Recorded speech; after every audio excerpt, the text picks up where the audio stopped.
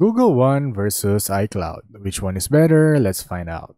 Google One is Google's subscription-based cloud storage plan that expands storage across Google Drive, Gmail, and Google Photos. It starts at 100 gigabytes and supports family sharing for up to 5 people.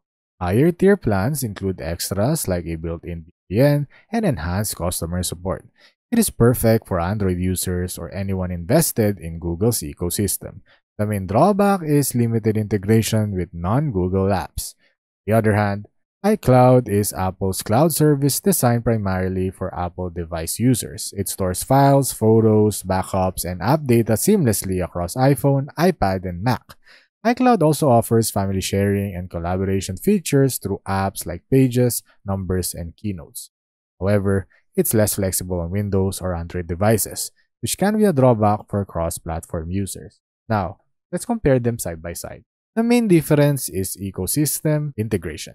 Google One works best for Android and cross-platform users, offering affordability and flexibility. iCloud is ideal for Apple users seeking seamless device integration and backup capabilities.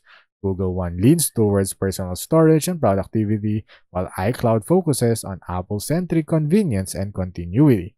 If you're deep into Google's apps or need a cross-platform solution, Google One is the better pick. If you own Apple devices and want seamless backups and app integration, iCloud is worth it.